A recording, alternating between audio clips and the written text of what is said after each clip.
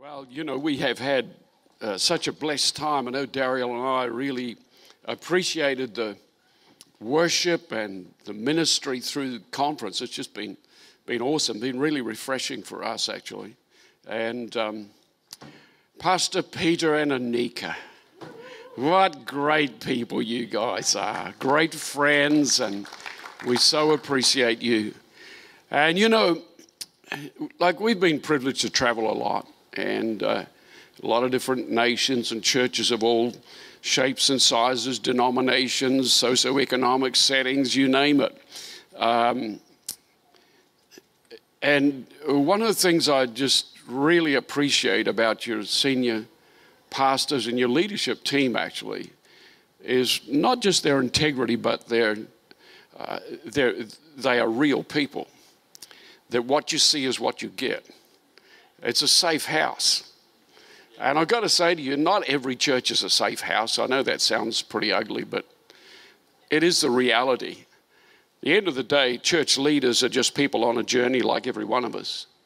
And sometimes insecurity and, those kind of things can be an issue in leadership in churches, just like it can be an issue everywhere. But these people are secure, and they're stable, and they're strong, and they're focused. And the leadership team, your eldership, are just fantastic people. They really are. They're just very real people. And so Daryl and I certainly would want to honor you guys and honor the team and everything that's going on in the river. And we've been connected, I think, for about 6 years. Must be getting on towards 6 years. And it's just been a real blessing to us. And so we appreciate your partnership with us and the privilege of being able to come in and out of the house and interact with people. And we're almost at the point where we call each other friends, aren't we? We're just about there. Just about there. We've still got a little bit of hesitation and, just a few little boxes to tick, but we're getting there. It's great. The kingdom of God, everything about God and everything about the kingdom is about increase. If you look at creation, everything is increase. I sometimes think about the power of a seed, the amazing potential in just one apple seed for increase. You take an apple seed and you put it in the ground and it grows, you get a tree. And then every year you get this crop of apples. And every apple's got a whole bunch of apple seeds. And if you take them and you plant them, before long you've got an orchard. And if you keep going, half of the North Island's filled with apple trees. It just comes from one seed. And Jesus takes this concept when he's teaching the people about the kingdom of God. He says over and over again through the Gospels, and one particular passage in Mark 4, he talks about, he gives all these illustrations that the kingdom of God is like you take a seed and you plant it and you don't know how it grows, and you go to sleep and it comes up and all this stuff's going on just from the seed. And he says to the disciples, to you has been given the ability to understand the mystery of the kingdom. In other words, if you don't understand this whole principle of the power of a seed and sowing and reaping and all of that, you won't understand the kingdom, because the kingdom is about increase. And it starts with a seed. And then, of course, Jesus talks about himself, and he says, except a grain of wheat fall on the ground and die, it abides alone, but if it dies, it produces great fruit. And he's talking about him laying down his life as a seed. And you look at what's happened since then. Millions, billions of people have come into the kingdom. Their lives have been radically changed. Society, well, the incredible freedoms and blessing of most of the Western world came out of the church. Medicine and education and so many things, the mindsets of justice and governance and law and so much stuff come out of the kingdom. And then when you follow on through the gospel and the message of the church is that you and I have the potential also to become a seed as we invest our lives into the kingdom. And who knows what incredible fruit is coming out of your life and your life and your life and all of our lives together. What's it going to look like in a few generations in this region? I mean, we are involved in the most amazing thing on the planet. And I sometimes think that, Dario and I, in fact, often talk about it when we're driving or doing whatever we're doing, that we've lived such a privileged life. Because what else would you want to invest your life in other than the purposes of God? Because it's such an amazing thing. And so God is always about increase. And you know, in your individual life, God wants to bring about tremendous increase in every area of your life, in your relationships, in your health, in your finances, in your future, your career, your business, whatever it is, because He's a God of increase, see. And so when you commit your life to Him, favor comes on you. You know, I often think of Joseph. You know, he gets this coat, and it's a symbol of his father's love and favor, of his provision and his protection. And he's got this coat that's pretty outlandish, actually. It's multicolored, so he can't hide. It's hanging out everywhere. Everybody can see him. He walks down the street like, look at that kid. And they're probably jealous because his dad's pretty wealthy, and so it's a symbol of his status, if you like, in life and the favor of his dad upon him. And not everybody likes it. How many know some people don't like that? But you know what? God wants you to wear His favor with great, you know, let it hang out. Amen. Love it or like it, you know, I'm a child of God. His blessings on my life. Look at my family. Look at my health. Look at what God's doing. Come on, somebody. And I sometimes say God's a show-off, you know. He just wants people to see His love. He wants people to see His glory. Wants them to see His mercy and His favor and His forgiveness and His cleansing and all of those wonderful things. I like it. It was Simon that was leading us this morning, and he's talking about lightning coming out of your fingertips. I go, point to somebody and see what happens this morning. No, don't do that. Actually, I know a guy, a South African guy that got saved in his teenage years, and he just had a radical gift on his life for evangelism.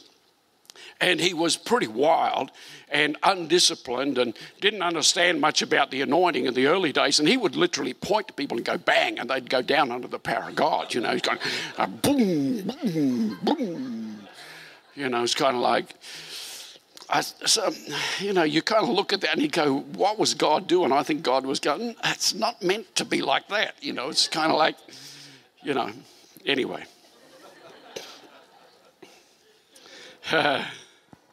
In 1 John 4 verse 8, it states that God is love. God is love.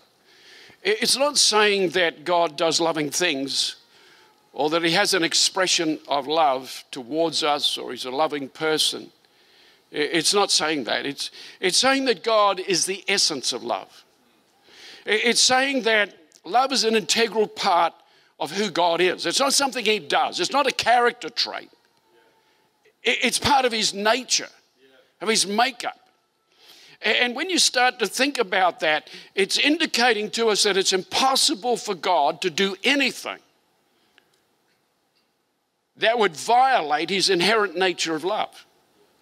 So everything God says, everything God does, everything He's involved in is an expression of His love.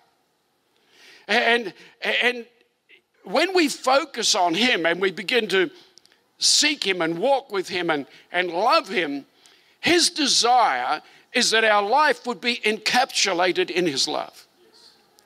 And part of His love is the expression of His power in and through our life, His presence. His anointing, His grace, His favor upon us. All of an expression of His love. And you know, one of the things about God is that He's a miracle worker. That's right. He's a way maker. I love that song. I don't know how many of you know that song, Waymaker. If you don't know it, you need to get on YouTube. And what's the name of the African worship leader that wrote that? I forget what she goes by the name of Sancho or some sort of name like that. It's just a great song because it reminds me that when you can't see him, you can't feel him, you can't hear him, he's still working. He is going to make a way. And it's an expression of his love. And so he heals and he delivers us. He sets people free. He provides and he protects. And so much more. And it's all an expression of who he is. It's not something he does because he feels obligated. It's something that flows out of his heart. And there's a river of the love of God that is constantly flowing toward you. And he wants to flow in you and through you. Come on, somebody. And as Jesus came and revealed the Father's heart to lost humanity, came to expose the nature of God and what he was really like. And on more than one occasion, he said to the people, even if you don't believe what I say, you have to believe on the basis of the miracles. And the miracles revealed the Father's heart of love for broken people, revealed his nature, revealed his desire to intervene in the circumstances of people's lives. So Jesus goes around and he casts out devils and he heals the sick and he adjusts their thinking. It says in a few places in the Gospels things like this, that the people were amazed at his teaching because he taught with authority, not like the scribes and Pharisees and religious teachers. They were dull and boring. They didn't impart life. They shut you down, restricted you, locked you in. And here comes this guy that says, this God that's so distant to you, he wants to come and scratch you where you itch. He wants to just kind of come right into your life. He's interested in every aspect. He loves you. And it's kind of like such a shift of a mindset, such a change. And how many know the church still struggles with some of that? Not here, I know, but some places you go, you meet people that still kind of working that through. And the reality is the gospel is good news for everyone. Yeah, that's right. God doesn't just love you. He is love. And he desires that intimate relationship with you, to walk with you and be involved in every aspect of your life and care for you in such an amazing way. And so towards the end of Jesus' earthly ministry, he was very specific in instructing his followers about what they needed to do and how to continue his ministry on earth. And that with the same ability to work miracles and release the love of God and the power of God to intervene in people's lives. And you see, miracles is an integral part of the good news. And so Jesus went about doing and teaching. And he wants us to go about doing and teaching. So not just teaching. I don't know, it's probably not a very common term these days, but you go back a few years, we used to talk about the church being a full gospel church. Hey, how many can remember those days? Don't show your age. Full gospel. We're a full gospel church. What does that mean? It means we don't just make a declaration, we bring a demonstration. Yeah, I like that. Yeah. And it's interesting, you know, Jesus said the gospel of the kingdom will be preached throughout the earth before the end comes. He did not say the gospel of salvation. Yeah. He said the gospel of the kingdom. Yes. And there is a difference. Yeah. Because when you start talking about the gospel of the kingdom, Jesus said things like this. When I cast out demons by the finger of God, you'll know the kingdom of God has come. When I heal the sick, you'll know the kingdom has come. The gospel of salvation may tell you that Jesus died to save you, but that's not the gospel of the kingdom. Because the gospel of the kingdom demands a demonstration of the declaration. That we say Jesus died rose again, overcame every principality and power. According to the scriptures, he carried away your sin. He carried away your sickness. He carried away your disease. He carried away your infirmities, your weaknesses. He carried away your poverty. He carried away every bondage and restriction and limitation and influence that darkness brought through the fall. He broke it all. He carried it all away. And the church needs to come with the power of God to demonstrate the fact that he is above all and beyond all, has broken the hold of everything and sets people free and heals the sick and delivers the bound. And come on, somebody. It's called the full gospel. And so he says to his followers at the end of his life, he says, all authority in heaven and earth is given unto me. Now go in my name. And in the Hebrew mindset, the name and the person are inseparable. So when he says, go in my name, he's saying you can go with my full authority, and when you use my name, it's as if I'm there, because I'm there. I'm backing up my name. So he gives to his followers the authority based on the fact that he has all authority. So he's given to us all authority in his name for the purposes of his kingdom. And then a little bit later, he says to them, I want you to stay in Jerusalem until you receive power from on high. So he says, when the Holy Spirit comes upon you, you will receive power. So now you've got the authority, and now you've got the supernatural enabling. Now you've got the power to back up the authority and to enforce the kingdom. How many know when he said to Adam and Eve, be fruitful, multiply, go and subdue and govern? He says to the church, it's the mandate on the church to subdue and govern, to extend the kingdom, to bring people under the government of God as they are processed and brought into an encounter, a power encounter with Jesus Christ. People are not meant to be Christianized. They're meant to be born again by a power encounter with the Spirit of the living God. So that's why he could say in John 14, those that believe in my name, the works that I do, they will do also. Those that believe in my name. The works that I do, they will do also. Why? Because I've given you authority and I've given you power. And the church, the mandate on the church is to carry on Jesus' ministry as usual. As it was. Come on, somebody. As it was. And so this morning I want to speak to you about miracles. I want to talk to you about miracles.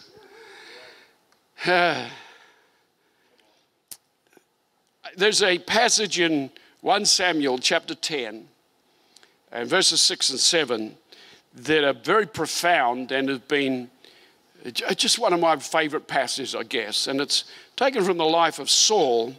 And Saul's dad had lost his donkeys. His donkeys had wandered off somewhere.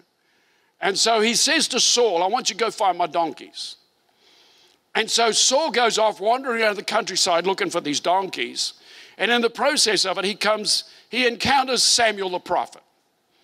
And Samuel says to him, Saul, your dad's found the donkeys and now he's not worried about the donkeys anymore. He's worried about you. Where are you? You better go home.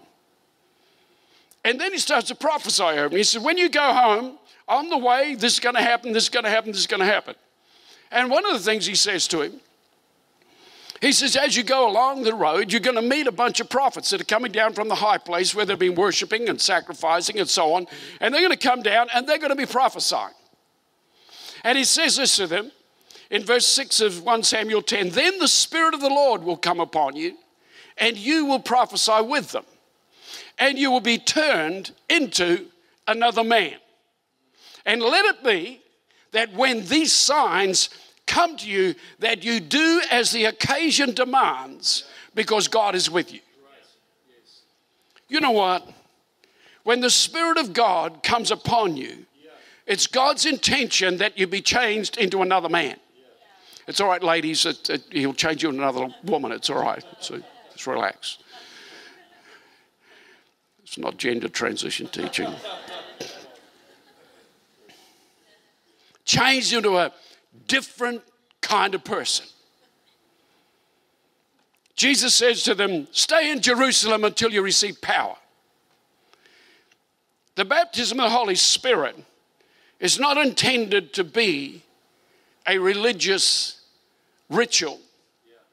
It's not intended to be somebody learning how to speak in tongues. It's meant to be a power encounter. When you're born again, you receive the Holy Spirit. You are born of the Spirit. But there is a second experience called the baptism of the Holy Spirit, which is not receiving the Holy Spirit. It's talking about becoming fully immersed, saturated in, and filled to overflowing with the presence of God. That transforms every part of your life so that you are never the same again. It activates the dormant gifts and callings that are within you. Saul begins to prophesy. Some of the people said, is he now one of the prophets? Because the power of God had touched his life in such a way that he would never be the same again. Come on, somebody. And if you haven't had that kind of power encounter, then you need it, my friend. It's God's intention for you to not just, enjoy some anointing, some touch of God and jump around and get happy. It's more than that. It's meant to transform your life. It's a power encounter with the fire of God. Jesus said, John the Baptist said he will baptize you with the Spirit and with fire. There's meant to come the fire of God so that you and I begin to carry something that's intense, it's passionate, it's powerful, it changes atmospheres, it impacts people's lives, and it extends the kingdom of God. Oh, well, man, I had 5 hours rolling around the floor in a motel in Hamilton in 1970 on my own.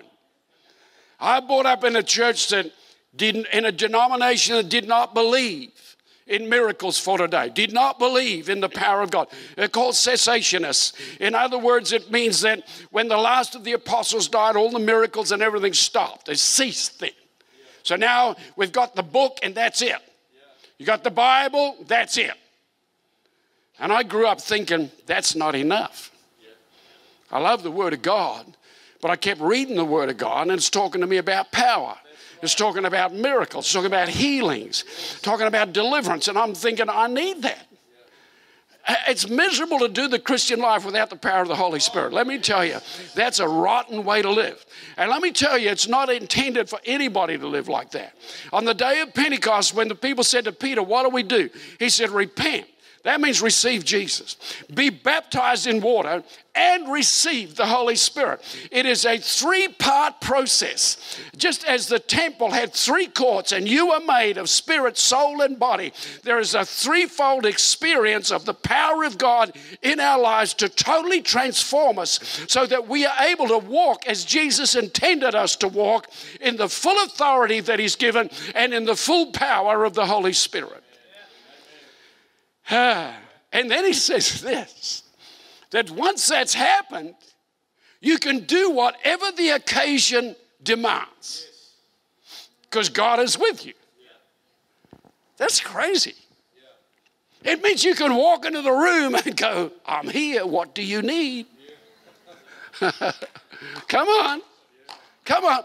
It means that lightning out of the fingers kind of stuff. The power of God.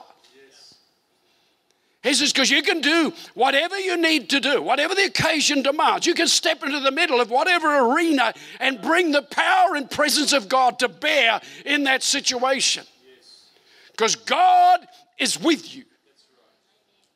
So, on the day of Pentecost, Peter, a few days before, he's been denying that he even knows Jesus in front of a servant girl. And now the power of God has come on him. And he stands up and he does what the occasion demands. And he begins to explain to the crowd what's happening with these people that some think are drunk. And 3,000 people get saved.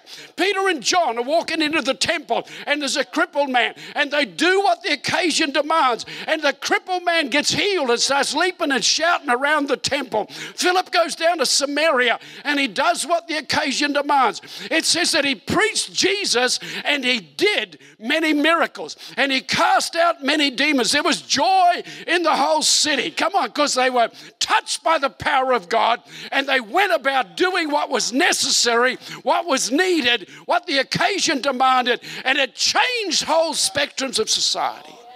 Woo! It's called being the church. Mark 16. And these signs shall follow those who believe. In my name, they will cast out demons. Who will cast? The believers. Oh, not the pastors, the elders, the prophets, the apostles. No, the believers.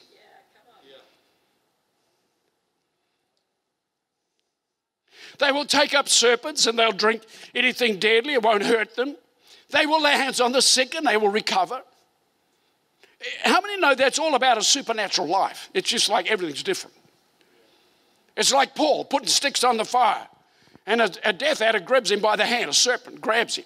They know it's a poisonous serpent because the locals say he must have been a murderer and he escaped the sea, but justice won't allow him to escape, so now he's going to die by this snake bite. And they expected him to blow up, it says. The Bible says they expect him to blow up. No, not like that, like swell up and drop dead. And then he's just shook it off into the fire and nothing happens. I like that. I don't think it means you're meant to go looking for snakes to handle and prove that you're a Christian. I don't go to churches like that. But I do think it means that you can be in situations where crazy stuff's going on. It's not going to hurt you. And they'll lay hands on the sick and they shall recover. It doesn't say they lay hands on the sick and maybe some will. But it's the believers. The signs follow believers. The signs of what you believe follow you right now. But see, the signs that he wants us to have following us are the signs of peoples whose lives have been transformed by the power of God. And one of the challenges we've got churches full of unbelieving believers. We believe certain things, but we don't believe other things. And not here, of course, but some places you go, you can see that. And all around us there are people with needs. It's a broken society. And God puts us in the middle of brokenness and he says, go and heal it. Go and beautify it. Go and build my kingdom. Go and extend. I've given you my authority. I've given you my power. Now go and use it to extend my kingdom. Go and use it to heal society. Go and use it to set people free. And we began a real journey with this whole thing of miracles at the end of 1984 when we were pastoring up here in Howick. And since I could spend hours telling you about the great things that we've seen God do. And in fact, Simon mentioned this morning about limbs growing back. One of the first outstanding miracles we ever saw up in Howick was a 4-year-old girl that had been born without a foot or ankle on one leg, and it grew in 2 days. That's pretty outrageous, isn't it? Really upset the medical people, freaked out her unsaved father, who walked down the aisle of the church the next Sunday morning in the middle of worship, carrying his daughter, bawling his eyes out and shouting out, I've seen a real miracle of God. Daryl in Vietnam, one of the trips that she was doing in there was ministering to people, and there was a woman that had had her face smashed up in a car accident. And, you know, a lot of those countries, you don't get access to medical things, and her face was all disformed because of the accident.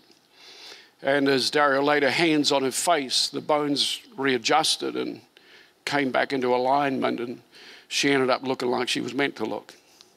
That's pretty cool. A lump on the woman's abdomen in that same period of time, just disappearing under her hands. Just a few weeks ago, there was an old gentleman in the church that we're based in, and I didn't know, but I'm ministering to him because he had his shoulders. What I found out later, he'd fallen off the roof of his house 2 years earlier, smashed his shoulder, smashed his leg up. So he couldn't lift either arm beyond about that. He could bend his elbows. He couldn't carry anything with any weight at all. And so I just ministered to him a couple of times. It didn't seem like anything much was happening. But the Monday night, he rang one of the leaders in the church, and he's totally healed. See, God heals instantaneously, but he also heals supernaturally. But here's the deal. When I lay hands on somebody, something always shifts. It always shifts. The Bible says that when you lay hands on somebody, there is an impartation of spirit power. And if you have faith to believe it, something's going to happen. It's not empty hands on empty heads. There's a hand full of the fire and power of God that when I stand in faith and exercise it and lay it on somebody that's sick, something is going to move with that condition. And it's no different for you. It's no different for you. Jesus said that if you believe in me, the works that I do, you will also do. If you're a believer, you will cast out devils in my name. You will lay hands on the sick and they shall recover. Turn to somebody and say, you are called to be a miracle worker. Come on, somebody. Come on, somebody. Something shifts. I remember one of the craziest things I've seen. I remember when we were pastoring, we'd get this prayer request. We used to do prayer requests in each service, and you'd get people that had needs or whatever. And normally they're not in the service. You know, it's a friend of somebody or a family member or something. And I got this prayer request this night, and it just says this young woman who's hurt her back, you know. And so I just went to pray for that. And as I went to pray for it, I just had this impression she's in the meeting. So I said, hang on a minute, are you in the meeting? And so there's this girl right down the back, young 20-year-old, 20-something, puts up a hand, see. She's a visitor, and I asked her, would she mind coming down, I'd like to minister to her. So she and her boyfriend walked down, and they were really uncomfortable. They weren't church-going people, and, you know, obviously that was pretty foreign to them, standing in front of a bunch of people. And I didn't recognize at the time, it didn't register with me, but I thought about it later, that when she walked down toward me, she walked kind of a little bit sideways. And so anyway, you know, they were obviously very self-conscious and awkward, and I just spoke to her back and said to her, move around, tell me what you couldn't do, you know, what would cause you pain, just check it out. And she was not very communicative at all. She was kind of freaked out, I think. And so I just said to her, look, well, just, you know, bend over, touch your toes, you know, do something like that, you know. So she bent down to about her knees. She went down like this, and then she stood up with a puzzled look on her face. And I said, no, go down and touch your ankles, you know, go down and touch your toes. And so she goes down, she gets to her ankles, and she screamed. And she starts to bawl like a baby. Like she's screaming. She's totally lost it. You know, she's just sobbing. And I'm thinking, I've killed her. I'm thinking, do I call the paramedics? What's happening? You know, and I'm trying to go, you okay? What's going on? And she's kind of going, yeah, you, blubbering and going on. And so anyway, you know, go back to your seat and whatever, continue on with the meeting. And I'm thinking I'll catch her after, but she's gone, you know. And then I meet the people that bought her. And they tell me that she was in a major motor accident a few months earlier. She'd been airlifted to the Alfred Hospital in Melbourne, and her back was broken in a number of places. Now they put a steel rod right down the back, so she can't bend.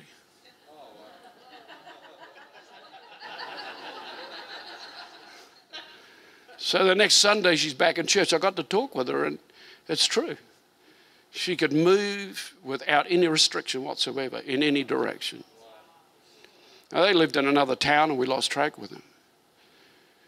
So don't tell me what God can't do. Let me tell you what I've seen him do.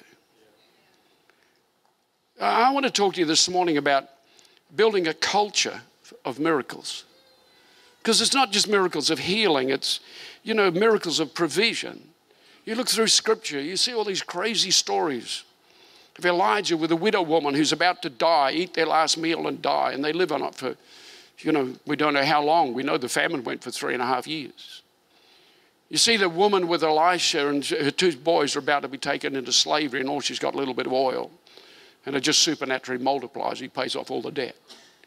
You see the feeding of 5,000. How many know that's crazy? Probably more like 20,000, actually, 5,000 men plus women and children. Off a little boy's lunch. That's pretty cool. Yeah. You see all sorts of things of deliverance, of amazing things happening. You see Daniel in the lion's den. You see Paul. The experiences of Paul are absolutely bizarre if you actually take the time to read what he went through. He went through some terrible stuff. But he floated in the ocean for 3 days and 3 nights on one occasion.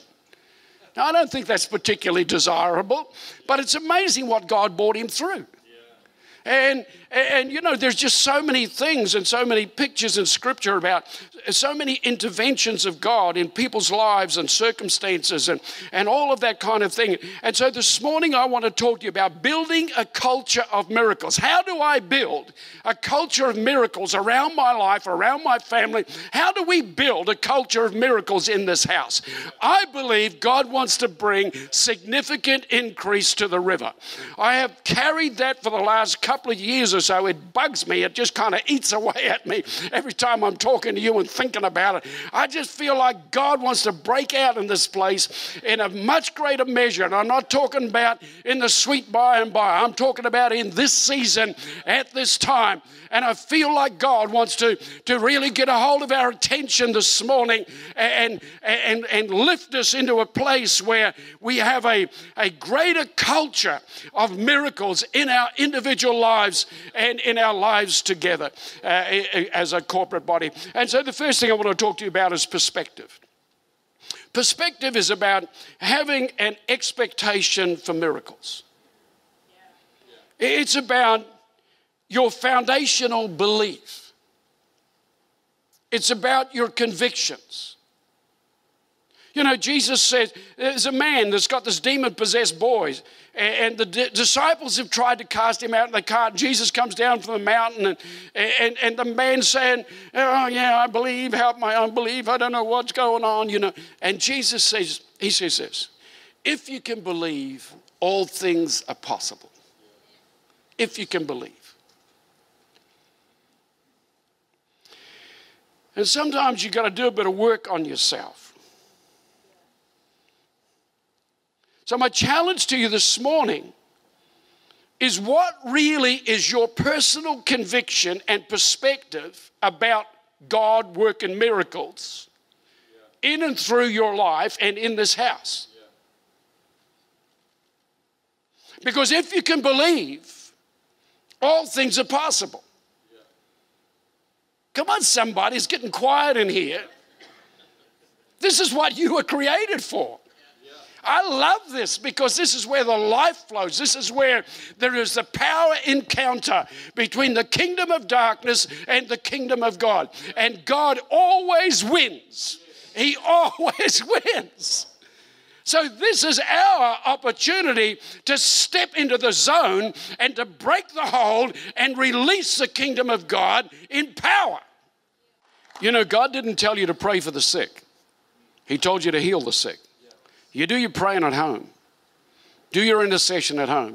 Because the second point I want to talk about is preparation. It's not about you trying to make something happen. It's about you releasing the anointing that you carry, and that makes something happen. And Jesus didn't say to the disciples, go and pray for the sick. He said, go and heal the sick. Go and cast out the devils. Because you carry healing anointing. You carry miracle power. You don't have to try and call God down, try and drag him up. You don't have to try and make people get healed. And if you need healing, you don't have to try and do something to get healed. You just have to receive. See? And so my responsibility, if people don't get healed, it's not their problem, it's my problem. I'm a blockage to the flow. How many know? Come on, somebody. And so often people are trying to get healed. I say, don't pray. Don't try and get healed. Just relax and receive. See? But I got to do preparation. Preparation is about taking steps to align yourself with the purposes of God. So it's about preparing myself mentally, emotionally, to be a miracle worker. Preparing my heart to be a channel for release of his power. I know when I began to, we began these miracle services in 1984, and we very quickly had all sorts of, we were advertising them, across the town, and so you got people coming in with all sorts of shocking conditions. And I'm excited about this until I realize I'm the preacher and I've never done it before. It's all that kind of thing. And so now we've got people coming in that are really badly crippled up and all sorts of things going on. And I'm looking at them and I'm thinking, I just don't have faith for that. And I began to really cry out to the Lord. I needed to prepare my heart more. And emotionally, it's how many know sometimes it stretches you emotionally, your courage, you're confronted with this need and they're looking to you to bring an answer, and we're meant to bring the answer. Come on, somebody. It's my responsibility. He's given me authority, given me power, so now I've got to step into it. So I have to prepare myself. And I start praying and I start seeking God and going to God, I just don't have faith for these people. And the Lord said to me, you don't have to have faith for the people. You don't have to have faith for the condition. And he took me to that verse in John 14:12. If you believe in me, the works that I do, you will. Oh, man, that shifted everything for me. I thought, Jesus, you've done it all. You've raised the dead. You've opened blind eyes. You've done it all. I can believe in you. Yeah. I don't have to kind of look at the condition and whatever. I mean, there is an element of that because it's looking you right in the face. How many know that's the way storms and mountains are? They look you right in the face. Yeah. They want to talk to you. But you're meant to talk to them, not let them talk to you. Yeah, right. See? So now I got to just, distance myself almost. That's why I don't want to talk to people. When we're doing stuff like that, I don't want to talk to people. I don't want people telling me what's wrong. I don't want this. I just want to hear from God. I want the Holy Ghost. Because that's all I've got to give them, and that's the only thing that's going to solve it. It's not a discussion. It's a power encounter. Something's got to break the hold of that thing. See? So I have to prepare myself. It's about taking steps of meditation and steps of faith, Miracles occur when preparation and destiny collide. That was in a destiny moment. How many know that's a destiny moment right there? And miracles occur when preparation and promises meet. It's when you've prepared your heart and you step into the promise. See, that I'm going to lay hands on the sick and something's going to happen. It always happens. Something always happens. A young preacher came to Spurgeon one time and said to him, Dr. Spurgeon, how come every time you preach, somebody gets saved? People get saved. And Spurgeon said to the young preacher, surely you don't believe people get saved every time you preach. And he went, no, well, I don't. He said, well, that's the difference. I do. It's the same with, working miracles. It's a gift of working miracles. You've got to work miracles.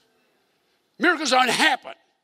They don't drop out of the sky. You make them happen. You do miracles like Jesus did miracles, like Philip going down to Samaria, and he did miracles. But it came out of a preparation.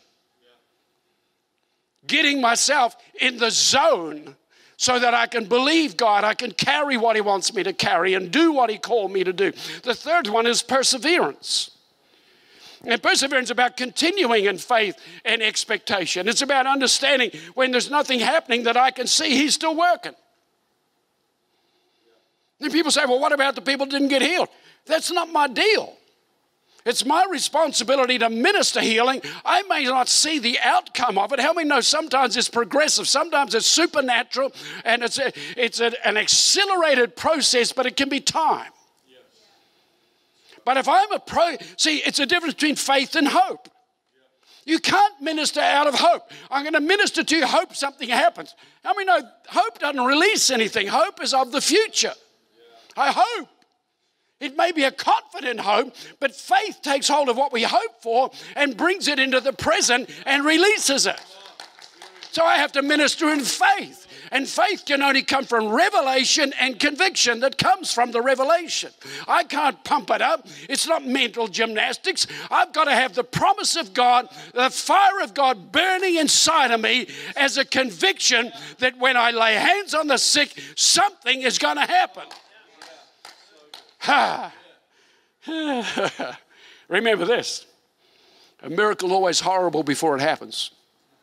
If it wasn't horrible, you didn't need a miracle. Our brother needs a miracle because it's horrible.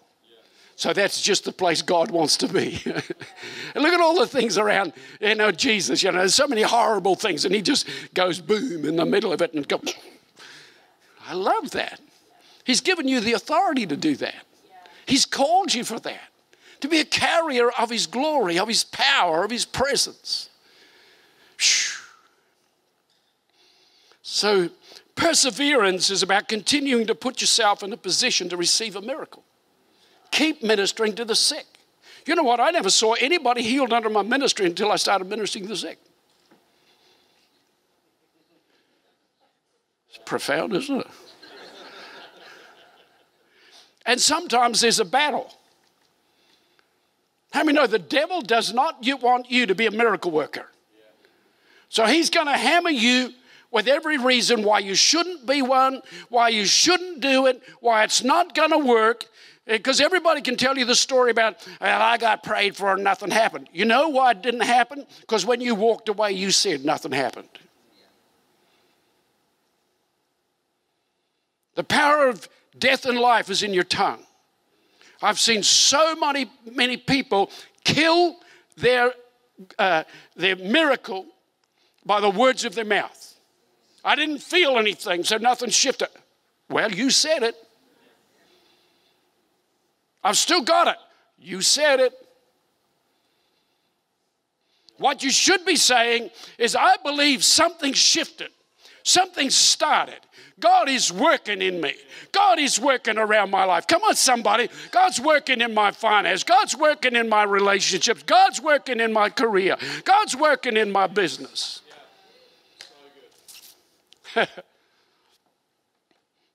And then fourthly, position.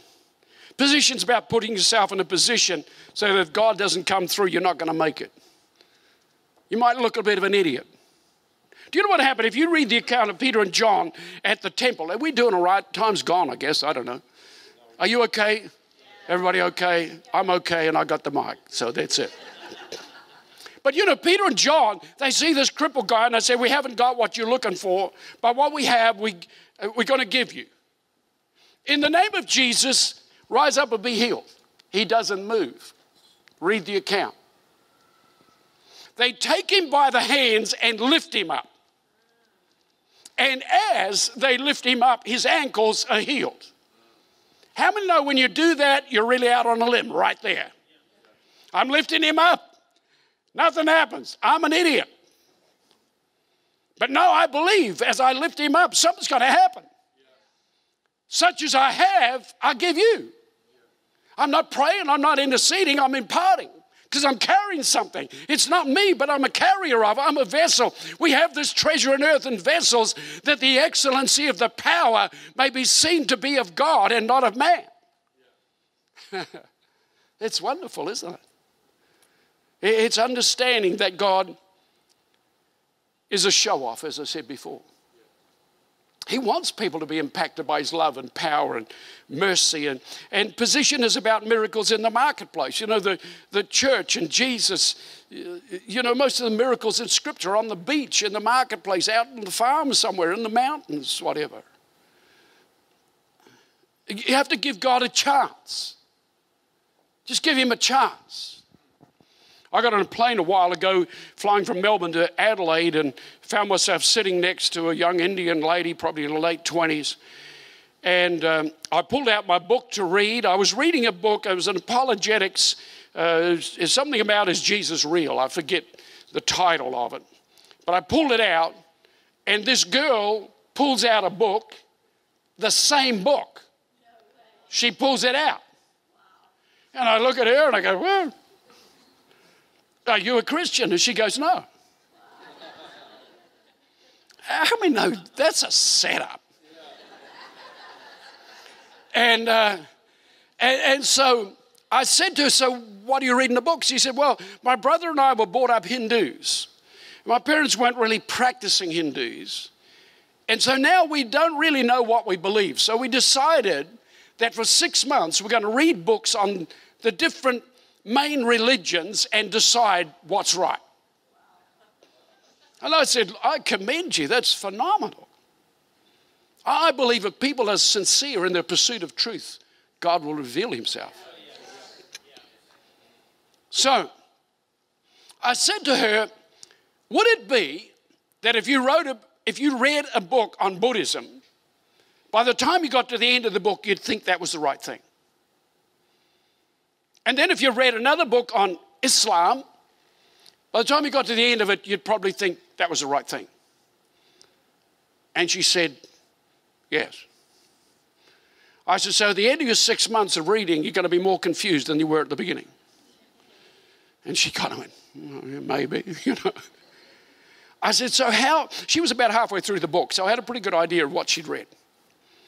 So I said to her, just imagine with me for a moment that if Jesus is who he said he really is, that he knows everything, he's everywhere, he's the Son of God, so that means he's hearing our conversation. Just imagine that's what he's like. He knows everything.